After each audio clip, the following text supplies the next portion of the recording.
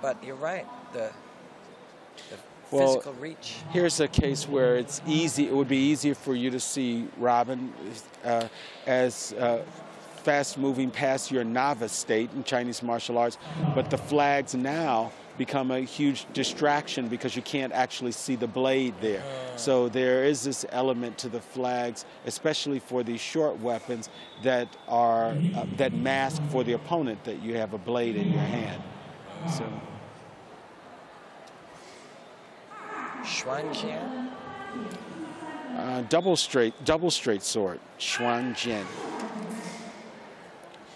When you see competitors with double weapons, Robin, you're really focused on the footwork.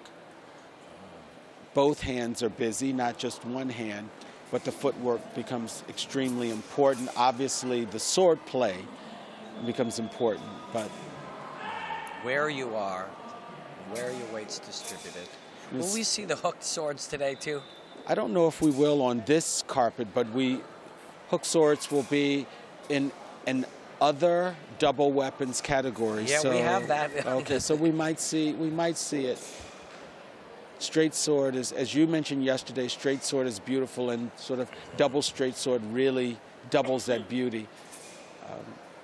We're seeing a great display by Rachel, I believe, of the USA. If you just imagine the space, I believe this is, yes, Rachel. If you imagine the space, somebody standing there with their arms out in both directions, you see the amount of space you could fill. Now you see how long those swords, and from the reach of both of them, it's almost an imaginary orb that she'll fill with blades. Well, straight sword requires the practitioner, because of the nature of the weapon, to these very precise thrusting, blocking, but when you have double straight sword, the coiling that is very typical with straight sword becomes even more complex because you have two weapons where you're initiating that coiling movement. So you'll see here as she takes the weapon and starts the movement. So we talked about earlier, or yesterday, we talked about this whole notion of training your second hand. Yes. You would have to train your second hand